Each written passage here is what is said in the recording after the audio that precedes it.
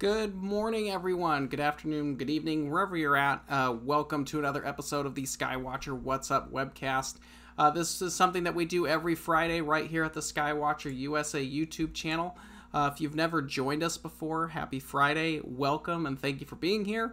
And of course, if you've joined us before, welcome back and happy Friday, and thanks for being with us.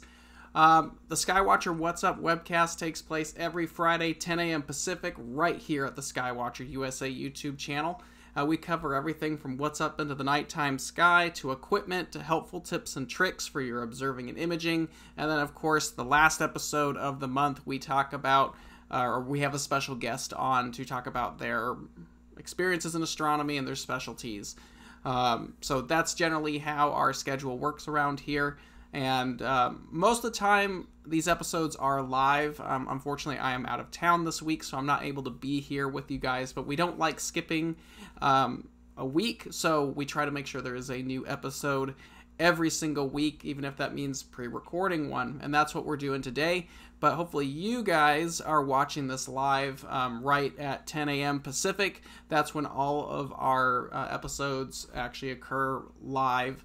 And every week is a different topic. So, you know, if there's something you want to go back and learn about, or maybe you missed something, or you want to share it with somebody, all of our episodes for the What's Up webcast are recorded and saved onto our YouTube channel, so you can just go on and check those out anytime when it's convenient for you.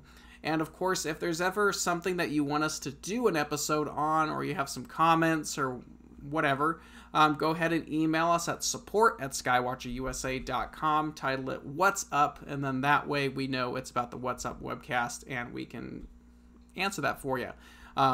If you like what we do here and you want to keep up with what's going on, go ahead and hit subscribe on the channel. It really does help us out as things get bigger. And then it'll actually keep you up to date as we release new episodes. We are getting ready to release the next set of scheduling for the fall part of the year, so keep an eye on that. That'll be coming up here shortly. Now, this episode is all about lunar eclipses, which I gather you probably figured out from the title of all of this. But we have a lunar eclipse coming up next week. This is May 26, 2021. We're not solely going to focus on that eclipse on its own. It just happens to be what's coming up as the recording of this, but I wanted this to basically be an episode where we're not just focusing on one particular lunar eclipse, but, you know, all lunar eclipses. So hopefully what you can, or what you do learn from here, or if this is just review for you, thanks for being here anyway. But hopefully this will be helpful if you are trying to learn about how a lunar eclipse works and ultimately capture those images and how to observe these celestial events. So that's what this episode's about, is lunar eclipses.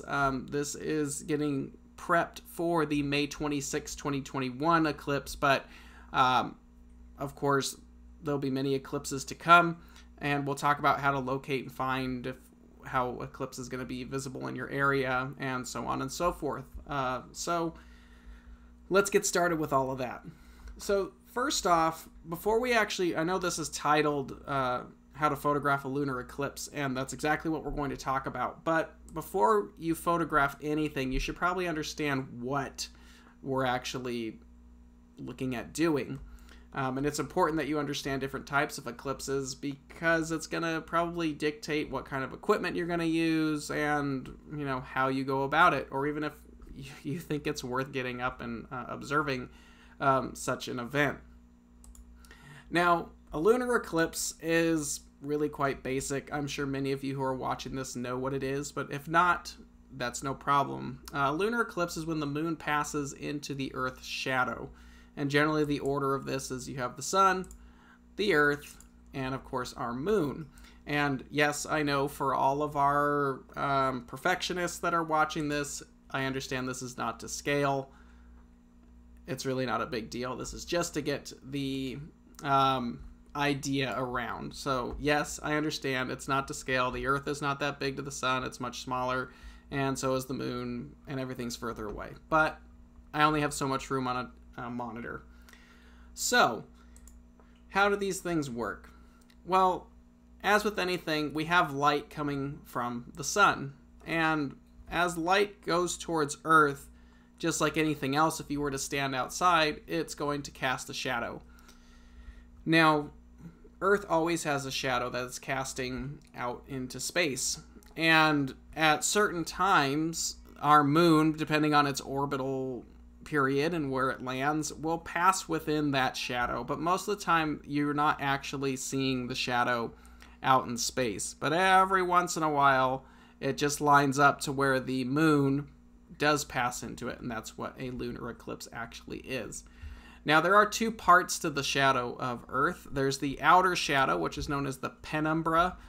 This is usually outside the more defined portion of the shadow, but this is the outer, not as dark area, known as the penumbra. And then, of course, the shadow itself is the umbra, the actual dark part of that shadow. And at times, the moon can pass in these different regions, and it varies on what type of eclipse we're actually going to be observing, or what type of lunar eclipse we're actually going to be looking at. So it's important to know these different structures within the shadow, so we know what type of eclipse it is, how dark the moon's going to be. Because some eclipses, it's just, you won't notice much, and other eclipses are very dramatic. So knowing the different types of structures inside of the Earth's shadow is important to justify which kind of eclipse we're actually talking about. So this is just kind of a diagram if we were to actually make it more of a circular like it is naturally. So we have the penumbra on the outside, which is the outer shadow, and then of course we have the umbra, which is the darker shadow. Now when it comes to lunar eclipses, there's actually two types. There's partial eclipse, and of course then there's total, and we'll talk about that here in a minute. I'm going to go ahead and make myself disappear here for a second because it's going to get in the way of my diagram that I worked so hard on for you guys to see. So again, the red portion is the umbra, and the white portion is the penumbra, which is the outer shadow. Now on a partial eclipse, we have our moon, and throughout the event, the moon will slowly drift through the penumbra, or the outer portion of Earth's shadow, and it will get a little bit dark. You know, here's an example of that. It depends on how deep into the shadow it's going to get, but this is a partial eclipse, and I think you can kind of figure out a partial eclipse just means it's never fully covered up. It doesn't really make it into the umbra, or the main part of the shadow. It just kind of grazes within the penumbra there. Sometimes it goes pretty deep and covers up the majority of the moon, where other times sometimes it's not even noticeable. So it just kind of depends on what you're looking to do, or just how things kind of work out for that area. Some partial eclipses can be, like I said, deep, where it's covering a lot of the moon, and then other ones, it could be hardly noticeable because it just grazes the inside of the penumbra. And then, of course, as things continue, it moves out of the area and goes back to just being a full moon. Now, the more dramatic eclipse is, of course, the total eclipse. And a total eclipse is where the moon will actually pass. Of course, it goes into the the penumbra, and then it moves into the actual umbra. And many of you might have seen pictures of the moon where it turns into like this copper or reddish tone, and that coloration comes from being in the penumbra, or the umbra itself. You can actually look up why the colors are that way, but this is what happens during a total lunar eclipse as the moon goes through Earth's shadow, or the umbra as it's called. And it will pass through and eventually coming out the other side back into the penumbra, and then of course moving out of the way completely back into the full moon. And of course, as you should know, lunar eclipses only happen during a full moon. They're not going to happen when it's in some kind of partial phase. So just an FYI. So from there, that's basically the two types of eclipses. Now, it comes up quite a bit. When is it? When is the next eclipse going to be? And, you know, that's always a major question. And the hard part about it is just because an eclipse is occurring doesn't mean you are going to see it. It's not visible everywhere in the world. So you have to be in the right place at the right time in order to see an eclipse. That's true for lunar eclipses and solar eclipses. It's just about being at the right place. So the first thing is, like I said earlier, eclipses are not visible everywhere. Obviously, one side of the Earth is going to be daytime, the other side is going to be nighttime. You know, it's not always going to be visible where you are. And knowing where it's going to be visible is important so you can know if you're going to see it or not. And if you are going to see it, you know, what are we actually talking about seeing? And I'm going to show you a couple websites I like to use to find out that information. So probably the best way to do that, of course, is online. You can do it with apps like Sky Safari and Stellarium. I use those apps quite a bit once I know there's an eclipse coming, if I want to figure out like fields of view or when it's going to be visible in my location as far as time. I like to use those apps. But if you want to know what it's going to be in your region, just do a quick Google search. I'm going to bring that up real quick. So this is timeanddate.com. You can usually just look up eclipses and it will come up. Time and Date is a really cool website, and they do a very nice job at basically explaining what's going to happen as far as an eclipse goes. What I like is they actually have these animations that they do a very good job on, and they're going to show you like exactly when things start. They're going to show you the magnitude, which is important if you're going to be shooting it photographically. It's going to give you the start points of when everything's going to occur. So there's a lot of cool stuff on this website. And again, this is timeanddate.com.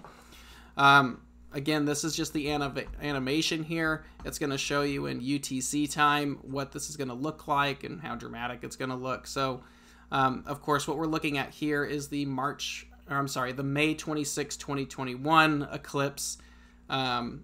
So, just an FYI, if you're watching this in the future and this is past, you can actually go ahead and check that out. But this is something that they do for every eclipse, so it's a really great website to actually use. So timeanddate.com. Now, another thing that they do is they have diagrams of the actual path the visible areas. So this is obviously the Earth, and everything in red is going to get the total eclipse. And you can actually click on your location. There you go. So we'll just pick Hawaii because it just happens to be getting the whole thing during this eclipse. It'll give you all the time for that particular area. So, you know, if wherever you live in the world, you know, you could put in your address or whatever. You know, let's say we're in Los Angeles. We'll click there. It's going to give you all the times of when this is going to start and when it's going to end and when all the phases are going to be. This is a very good website to use for your area. Now, everything in red, or that shaded color shading there, is going to get some form of the eclipse. Now, you can kind of press on different regions and it's going to tell you and show you how much you're going to get. On this particular one, if you're on the East Coast, you're not going to get much, and as you move out to the West, you'll get the whole thing. And of course, that's the same way is true if you move out to the Asia continents and Australia and the Pacific and stuff like that. So this one just happens to be going through there. Now, everything that's kind of normal, you know, white and blue, that's daytime, you're not going to be able to see it. So that's generally how this chart works. So it's kind of a cool website. You can kind of play with it. It'll give you all the information that you're going to want to need. But this is a great website for everything. And of course, it's going to give you other eclipses that are visible too, including solar eclipses. This is a good website for seeing just what eclipses are going to look like over the next several years. So really good website to work with. This is timeanddate.com. Just look up their eclipse section, but it'll give you all the information that you're going to want to know. There's a better map showing how everything's going to look there, but really good resource right here to know what your phases are going to be and what you're able to see during that eclipse. Of course, this is a super moon. We did talk about that in our What's Up in the nighttime sky for May. We did talk this is a super moon, so it's going to be a bigger full moon, just a little bit bigger, but it's a super flower blood moon. Woo! Yeah, it's just going to be a little bit bigger, a little bit brighter, so yay. But yeah, if you want to know everything about your location, time, when it's going to go through different phases, go to timeanddate.com. It's an excellent resource for you to see. So I'm going to get rid of that real quick because we're going to come back to that actually. Inside of that, you also want to know what type of eclipse it is. Is it a partial, also known as a penumbral eclipse, where it just goes into the penumbra, or a total? If it's a penumbral eclipse or a partial eclipse, we'll just go with that. If it's a partial eclipse, you kind of want to know how dramatic of an eclipse it's going to be. Is it just going to graze the outside edge of it and not really be noticeable? Because I've seen eclipses like that where you could probably tell if you took a time lapse, but it's not really, in my opinion, worth getting up and watching the event. Unlike a deeper partial eclipse where it actually looks like, you know, Cookie Monster took a bite out of it, or a total eclipse, which is very dramatic with the red coloration and stuff, and that's what everybody thinks is cool. Now, partial eclipses, they only pass through the, as we already talked about this, but a partial eclipse will only pass through the penumbra, where a total passes through the umbra. And you'll just want to check from your location what part you're going to get. So certain areas are going to show a total, and certain areas might show a partial, depending on where you're going to be. Now, here's one of those maps again. This is from NASA with help from several eclipse chasers. Fred Espenek puts this together. He's like Mr. Eclipse. He's like a master of eclipses. And I'm gonna show you his website here in a minute, because there's a lot of information I was gonna put in here, but his website does such a nice job that we should really just show you the source. And if you want to go there and find out, you can go there and check it out yourself, because he does a great job at doing all of that and documenting eclipses. So this is more of the chart you'll find on like a NASA website. Everything in dark gray, you're not going to see it, obviously. The P1 or P4, that's when it's in the penumbra. And then U means umbra. So it's just different stages. So usually P1 is when it's coming into the penumbra. U1 is when it's coming into the umbra. The first edge of the moon is hitting it. U2, not to be mixed up with the band, U2 generally means the moon is now within the umbra and the last edge of the moon has entered. U3, between U2 and U3 is when totality basically is occurring. So U3 is when the moon is coming back out. The first edge of the moon has hit the other side of the umbra, and U4 is when the last edge of the moon is leaving the umbra. And then of course you have P4, which basically is going into the penumbra at that point. So that's what all that actually means. And then you can see right here the different shadings actually tell you how it's going to be visible. So for this particular eclipse, if you're on the east coast of the United States and of course in South America, you'll see part of the eclipse as the moon is setting. You probably won't get much. When you move over into more of central and some of the southeast coast of the United States, you're going to see it go in, it'll be setting when it's going into the umbral stage, getting into that red tone, which might be kind of cool, and then so on and so forth. as you move through the different areas, eventually getting to the all white part of the map, which means you'll actually see the entire thing. So it's that same kind of chart that we saw earlier on time and date. It's just, I like using this one a little bit more because it's a little bit easier and more laid out. But they're both pretty much the same thing. It's documenting the same thing, so it's just a matter of which one you want to use. This just happens to be the NASA version of it. And I'm going to see if I can bring that up. We're done with time and date. Here we go. So this is the NASA, so it's eclipse.gsfc.nasa.gov. You can always just type in NASA eclipse on Google and it should pop up. This is the eclipse that, this is the website that covers everything about eclipses. So solar, lunar, whatever you want, this is the website that covers that. So if you want to know about eclipses, you need to come here for documentation. This covers everything out into the foreseeable future, and you can see it actually breaks it up by type. You have lunar eclipses, you have solar eclipses. It's all broken up in here, and you can actually find the pages. So for lunar eclipses, we can go by decade. Right now it's 2021 to 2030. We'll click on that, and here's a list of all the upcoming lunar eclipses that are visible across the world, and it will tell you where everything is visible. So on May 26th, of course, we're going to have that partial eclipse, and here's actually how I was mentioning the different phases.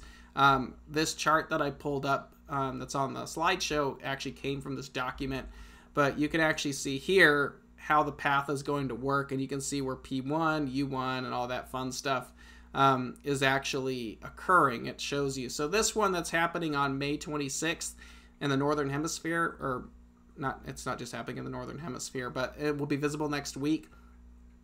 It's a total eclipse, but it just kind of slides through the upper part of the umbra there. It's not going right through the middle. So it just barely becomes a total eclipse for a short amount of time. But this is all information that you can get off of that website. You can actually print this out just like an 8.5 by 11 document, and it's got the chart there. And everything you want to know is pretty much going to be on here, so it works out really well. But you could use this website for any eclipse. So it looks like we have another one. It's going to be a partial. It's visible here in North America and Northern Europe, Eastern Asia, Australia, and the Pacific. We have another one. It's a partial. This takes place on November 19th, and we'll take a look at that one as well. This one, it does go through. It will get dark, and it looks like most of the I haven't looked at this one. Most of the United States is going to get this. I'll have to look at the actual times that are not in UTC time. I can't do the math on my head like that, but this one looks like it could be interesting too. This is the first time I'm actually taking a look at that. But for most of us here in the US and Canada as well, we're going to get a decent view of this. It's not a total, but it's a very deep partial eclipse. It looks like will be here. So that's the one on November 19th, 2021. Looks like it will also be interesting, at least here in North America. You can see we'll get most of that. Mexico gets a good view of it. South America is going to get some during moon set, and it looks like a lot of Asia and Australia and the Pacific are going to get at least some of it during moon set as well. Depending on where you're at, you'll get all of it. So, but that's what's cool about this website. It's going to give you all kinds of details, for the next decade. So you can plan accordingly with these eclipse events, and this website's extremely helpful. You could do all kinds of stuff with it. So it's already linked on there. It's very well documented. So, go on here, play around with it. I find just Googling eclipses NASA is the best way to find this, or you can just, here's the website right up here.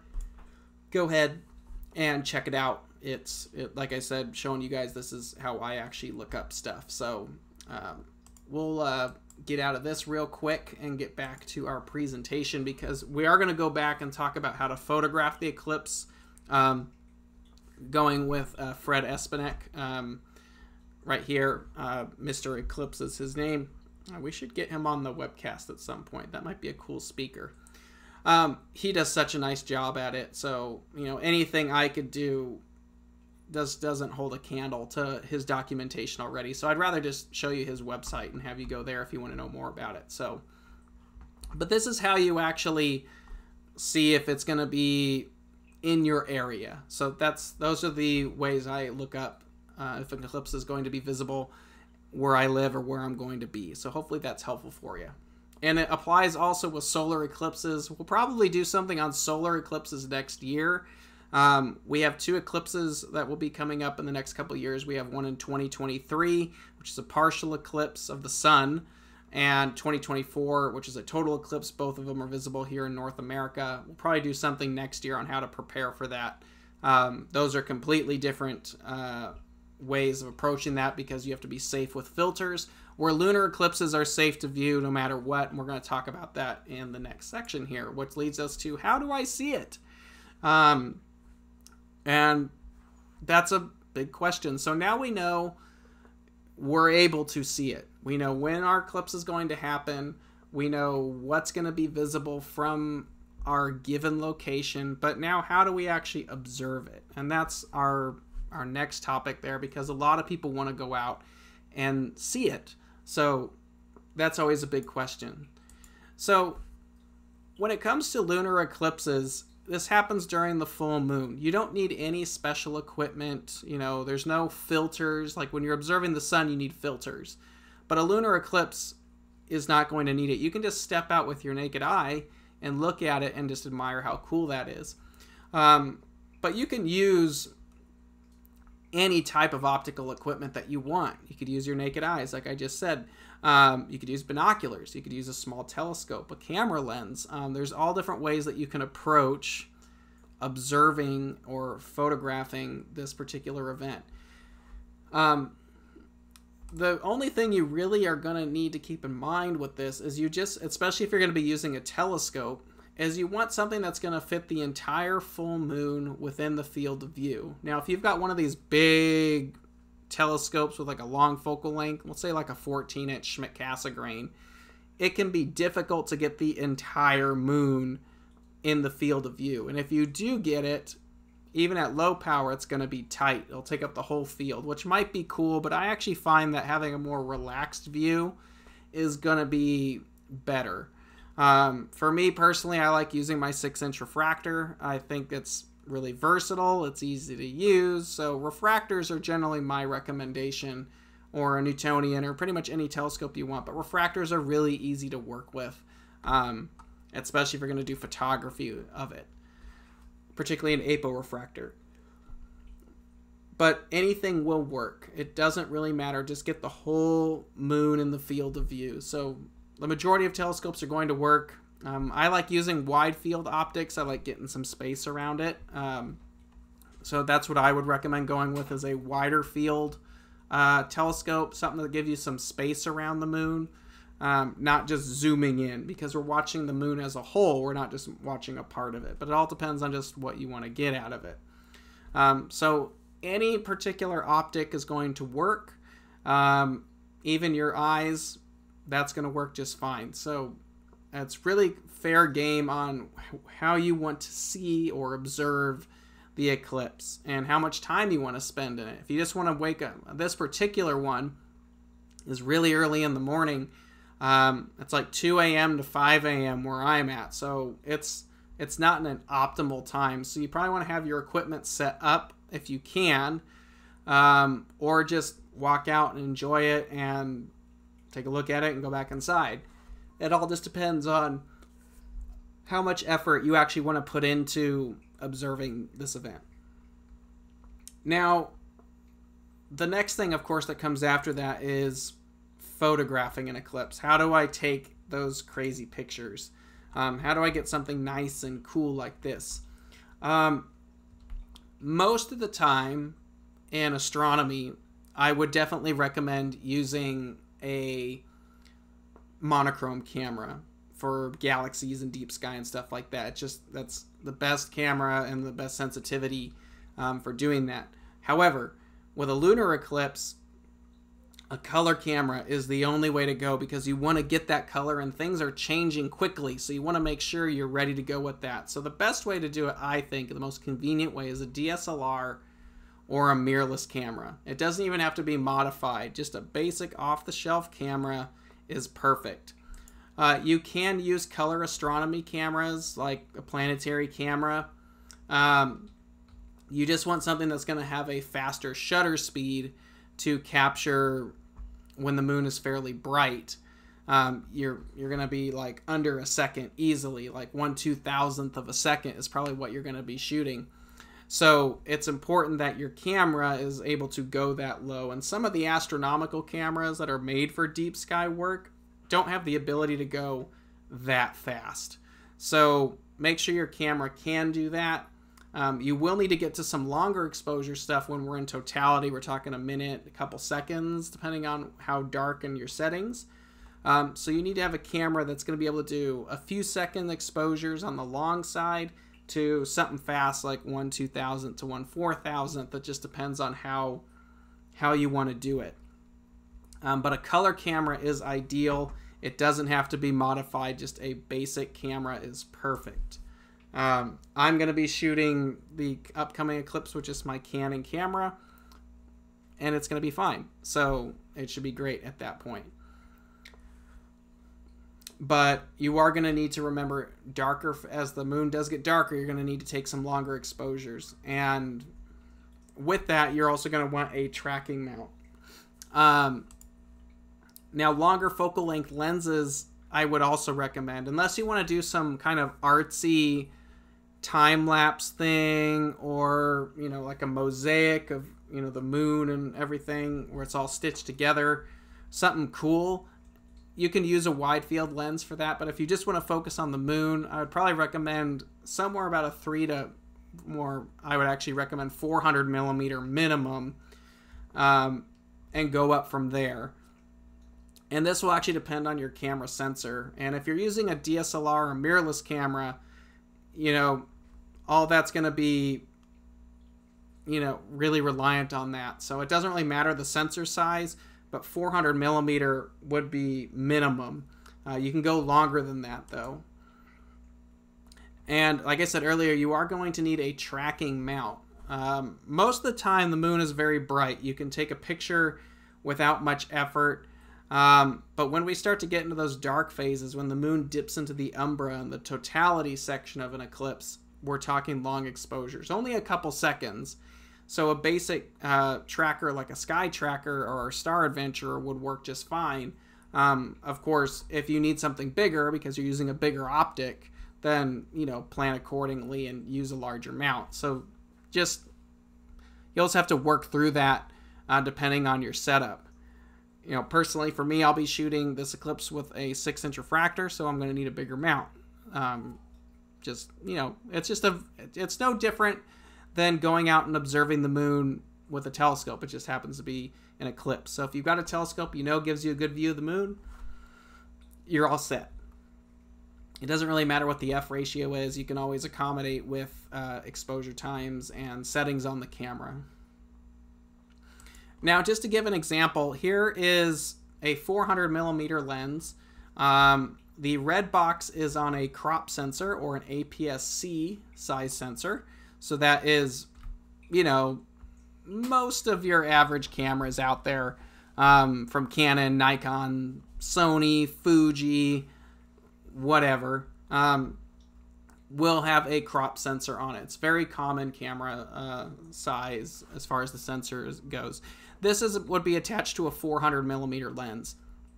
And you can see how much space you have there. So you actually have quite a bit of room to zoom in on there.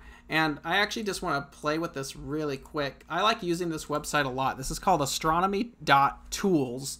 And it's great for calculating your field of view. So you want to go to imaging mode, and we're going to do the moon because we're doing an eclipse. And they have a large selection of cameras already listed in here, and all this is free. So you can just pick your camera, whatever you want. So let's just say we're going to use a crop sensor camera. That's a really common Sensor size, well, let's do like a Canon Rebel. Very popular camera. It's like a 750D, I think is whatever. The sensor size is all the same. So this is a crop sensor camera, and let's put it on our 400 millimeter lens here. Don't worry about the aperture or pixel size or anything. We just want to figure out the field of view. So that's a 400 millimeter lens on a crop sensor. That's not too bad. You do have a lot of room to zoom in on it. So maybe you want to go even more with that. So let's say you have like a teleconverter for your 400 millimeter lens, like a 1.4 teleconverter. That's pretty popular there. And let me just make sure I'm doing this right and don't have something weird going on. It's 400, 1.4. So that gives us 560 millimeter. If we're going to use a 400 millimeter with a 1.4 teleconverter, that's 560 millimeters on our crop sensor. Let's add that. That actually tightens it up a little bit more, but you don't want to zoom in to where it's tight and you don't have extra space, because if there's any drift on your mount, you want to have some leeway. And I think it looks cool to have some of the stars coming through in your image during totality. So it's kind of neat. So a crop sensor with like a 560 millimeter, or that would be a 400 millimeter with a 1.4 teleconverter. So if you're a photographer, a lot of people have that combo. Let's step up to like a telescope though. Let's say it's like 600 millimeters. We're talking like our EvoStar 80, that's 600 millimeters. It's not going to be much different, but you can see that it's getting a little bit better. So that's something to think about. I'm going to start getting rid of some of this stuff.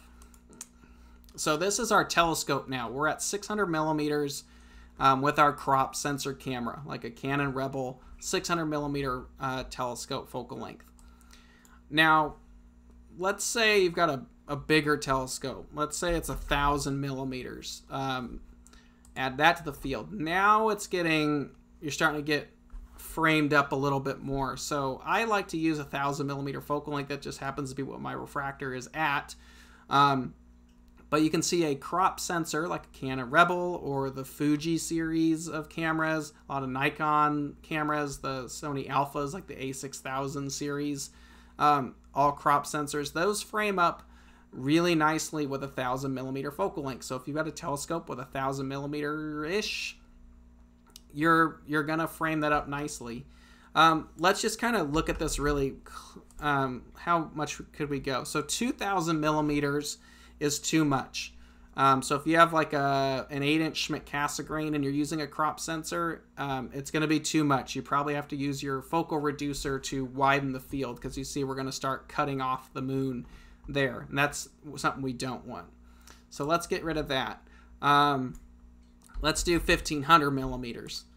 So 1,500 millimeters with a crop sensor camera is going to probably be the tightest field I would recommend shooting the moon. It's just going to be tight, and even then I think it's too much. I would try to get a little bit wider. If you can get something that's like 1,000 millimeters to, we'll say 800 to 1,200 millimeters, is probably ideal for shooting the lunar eclipse, to give you a nice resolution. It fills the frame nice, but you still got some space running around. That would be my recommendation. About 800 millimeters to 1,200 millimeters would be nice and healthy for a crop sensor camera. Now let's switch things up and let's reset back to 400 millimeters, but now we're going to do the full frame cameras. We're talking the Sony Alpha series, the A7s, the A9, the A1s. I don't know Nikon's equivalent full frames at the moment. For Canon, we're talking the EOS R series, the R, RA, R5, R6, or the 5D Mark IVs, or the 1Ds, anything that's full frame. This is what we're going to be looking at. So let's do that. So you can see at 400 millimeters at full frame, the moon's going to be tiny. You can still get some cool stuff. You might be able to frame some stuff in the field of view as the moon is setting to get a cool shot with some foreground. That's something you can mess with. So 400 millimeters minimum would be my recommendation, regardless of crop sensor or full frame. I think 400, if you've got a lens that can go to 400 or more, you're good to go. You could do 300. It's just getting smaller. So I really think 400 when you're shooting the moon is the best start. Now let's go to 600 again. Now 600, you can see it's going to frame up a little bit better, but it's still going to be kind of big. It just depends on the look you're going for. And of course you could crop if you want. Now let's go up to 1,000. 1,000 millimeters starting to get interesting. You've got some room around there. The moon's going to be bigger. If you just want to focus on the moon, again, that 1,000 millimeter focal length is kind of sweet, but that's something that you could theoretically go up to. Let's step up a little bit more to 1,500. 1,500 is probably the max I would recommend on a full frame camera. You've got the space around it.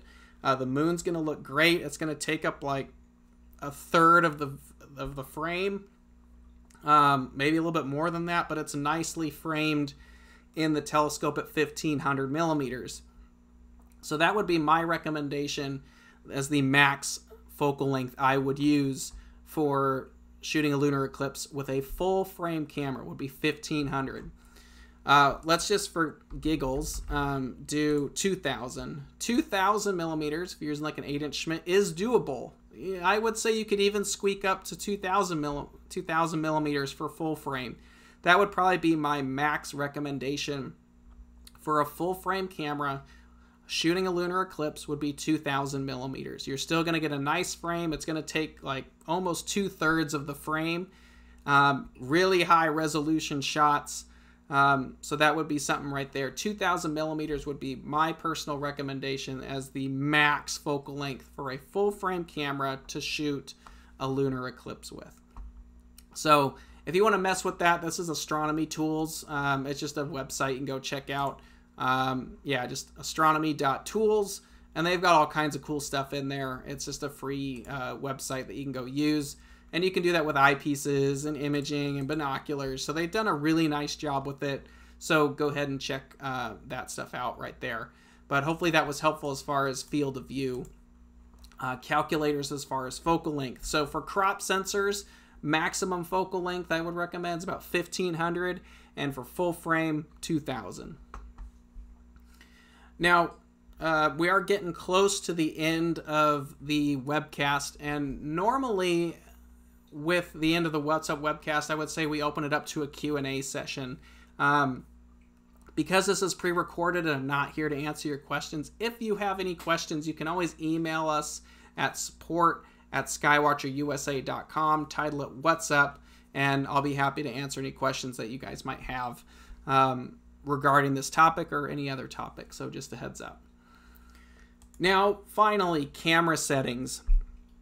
Camera settings are going to vary greatly. It depends on the sensitivity of your camera, like the ISO, what ISO are you going to shoot with, the aperture of your lens, what's the opening of your lens, and focal length we've already talked about. We just finished that, so if you need to go back, you can go back and watch that part of the section. Now, I was going to do this big old thing in the camera settings, but I didn't think it was really worth it because if you go to Fred Espinek's website, it's called MrEclipse.com. Fred is a master of eclipses. He's been to tons and tons of eclipses all around the world. I have not had the pleasure of meeting him. I've seen him at the 2017 solar eclipse and some other astronomy events, but I've never had the pleasure of actually talking with him. But Fred he's just great at eclipses. And solar eclipses, lunar eclipses, he's done it all. You can go to his website here, again, MrEclipse.com. It's going to have everything you're ever going to want to know about how to do eclipses. So I could sit here and regurgitate everything that's on his website, but this is really the website. If you want to know how to observe something, this is the website to go to. Now, we're talking lunar eclipses. Now, if you want to know for beginners, he's got a whole section right here about how everything works and the types of eclipses. I guess there are 3 types of eclipses. There's 2 broad types, partial and total, which we talked about earlier. But technically, I guess there could be 3. But he documents all of that really well. He tells you why it's red. Tons of stuff. So excellent resource to have is MrEclipse.com. Now, what about camera settings? And when I was going to do the 2017 solar eclipse, it was my first time. I've never done a total solar eclipse. I went to Fred's website, and he's got a really cool thing here. And this is for lunar eclipses, but he has the same thing for solar, where he breaks everything down that you're going to ever want to know. So here's a cool wide-angle shot of a lunar eclipse in Gemini. Something to consider. You could do a wide field shot, something cool. Talks about all of that. There's, star trail options. There's all kinds of cool stuff. And he actually breaks this down by focal length. Really cool stuff here. It's just, but the big thing here is the lunar eclipse exposure guide. This chart pretty much is going to tell you everything that you're going to want to know about shooting a lunar eclipse. I could tell you in here what to do, but it's so much easier to just see this chart that Fred has put together and how to do it. So, of course, you have your ISO settings right here. If you don't know what ISO is, you really should know if you're going to be using a digital DSLR or mirrorless camera. I would hope you know what ISO is, and if you don't, please take the time to learn what that is. That's going to be your sensor's sensitivity on how sensitive the sensor is going to be. The bigger the number, the more sensitive, roughly. And then, of course, you need to know what your aperture of the lens is, which is listed as the f-stop. And all of this is going to vary what exposure time you are going to need for capturing different times. So you have the full moon, the penumbral phases, the partial phases dependent on magnitude, and then, of course, the total eclipse in there. And knowing this will give you an idea so you're not wasting time during totality. And the nice thing about a total eclipse of the moon is it's not a super quick event, unlike totality in a solar eclipse where you have minutes to get your shots. The moon is way more forgiving and you have way more time to adjust accordingly. But this is a great resource right here to show you what you could need for each phase. So, let's just look at this real quick. So let's say we're shooting at ISO 800. The nice thing about shooting at a low ISO is you're not going to get noise and grain in your image. It's going to be pretty clean, but it's not super sensitive. Now you're also going to want to know like your f-stop. Now you're shooting the moon, which is bright in general. So generally you're going to want to stop that lens down. It doesn't have to be this big, fast f1.4 lens. It doesn't need to be that. And in fact, the stars in the field on the outer edge aren't going to look good if you're doing that. So probably somewhere around f4 or lower is probably what you're going to need. So let's say, you're shooting at ISO 800. You've got your 400 millimeter lens on there. You're probably going to want to start at f8 as the aperture. And then you just follow the grid down. During the full moon at f8, you're looking at 1/4000th of a second. The partial eclipse, you're looking at 1/2000th of a second.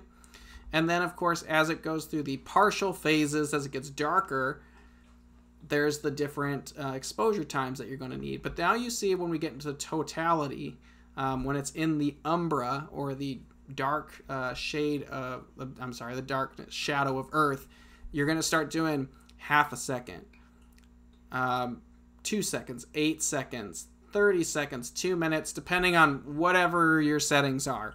And of course, you can adjust accordingly and mess around with it too if you want to experiment with it. But this is a really good chart detailing all of that. So this is on MrEclipse.com.